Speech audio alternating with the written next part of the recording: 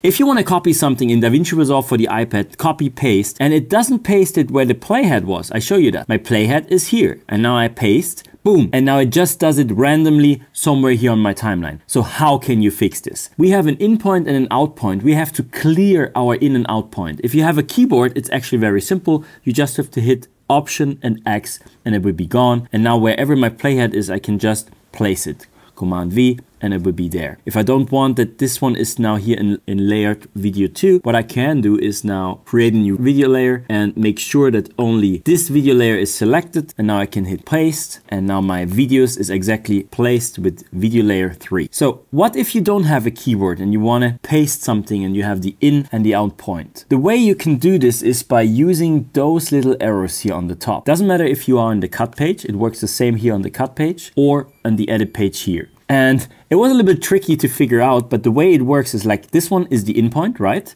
And that one is the out point. But you can also reset in and out point by double tapping. So it doesn't matter if you start with left or right. So let's say you have your in and out point here. You can even play your playhead somewhere else, doesn't matter. You just have to start with one direction, either left or right. Double tap and then double tap the other one.